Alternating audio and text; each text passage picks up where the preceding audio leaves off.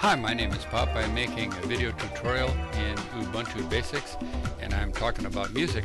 And in this tutorial I am going to show mpg123. That's not miles per gallon, but rather MPEG. And this runs in a terminal.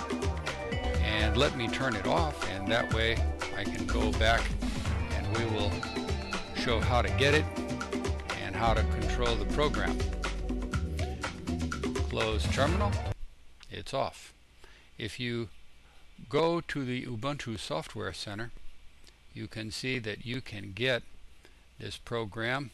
It is run in a terminal, and it's MPEG layer 123. The green check mark means that I've got it installed, and if you go down, it doesn't got any stars, it doesn't have any reviews. It's so basic, it's so little.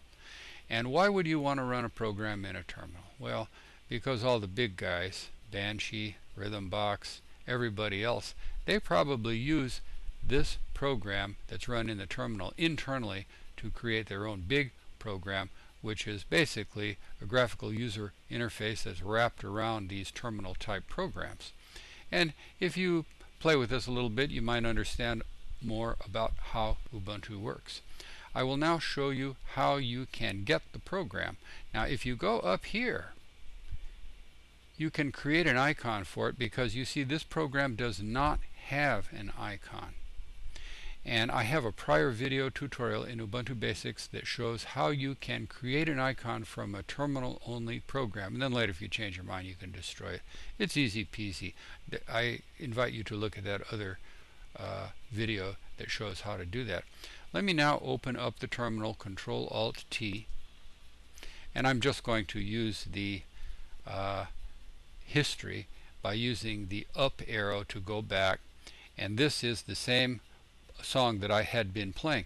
And please notice that I've got the syntax of the program mpg123-c, and then we've got all of the different folders, and I'm drilling down: home, pop, music, techno, and then that is the name of the file, and it has a file extension on it, mp3.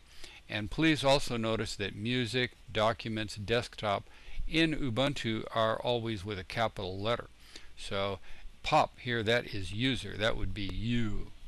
Okay, I am going to just hit enter. It's playing. With the function key on the left home row, I'm going to hit that with my thumb, and then with my right hand I'm going to go plus. I just hit the asterisk, and the asterisk is the instant mute. You hit asterisk again while holding down that function key, and then the minus key to make it quieter and quieter.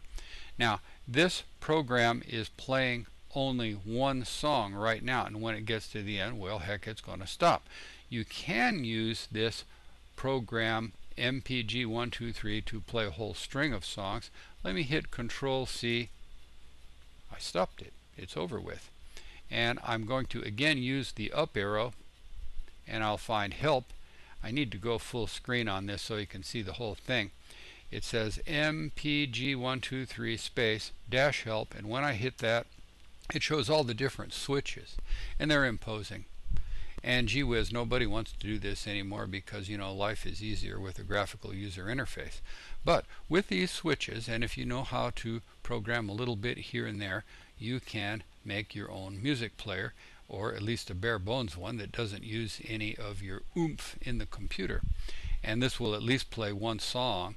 At the most, it'll play a whole string of songs any way you want it to do so. My name is Pop. I have got a whole bunch of videos in Ubuntu, and I call this Ubuntu Basics, and I thank you very much.